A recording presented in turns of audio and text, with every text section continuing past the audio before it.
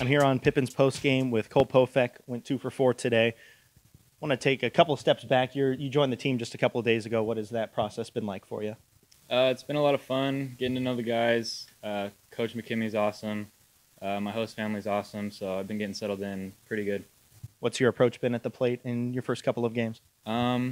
Lately, I've been just trying to see good pitches and hit them hard wherever they're pitched. So.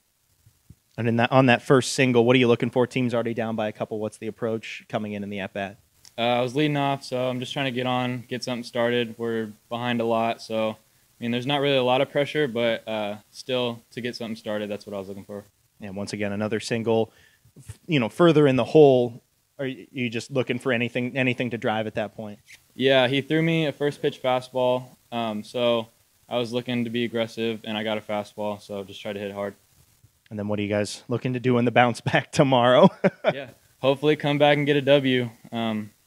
Hopefully score some more runs, do a little better on the defensive side, and get a win. All right, that's Cole Pofek on Pippin's post game after their 9-2 loss.